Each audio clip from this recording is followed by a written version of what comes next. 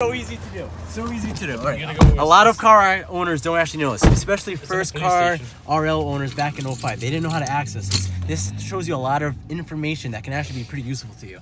Okay, ready? So it's going to take 3 buttons to activate it. The car's on. You can also do this while it's on accessory 2.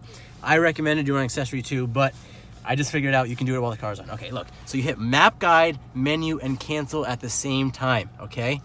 It's gonna take to 5 to 7 seconds. Just hold it to 7 seconds. By the 10th second, if it doesn't work, you know you screwed up, okay? So look, map, guide, menu, cancel. Ready? 3, 2, 1. Throw it for 7 seconds.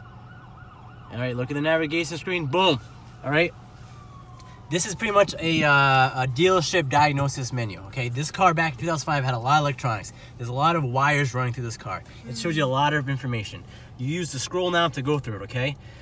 You can check the status of your navigation menu. You can check the status of the monitor check. When my DVD player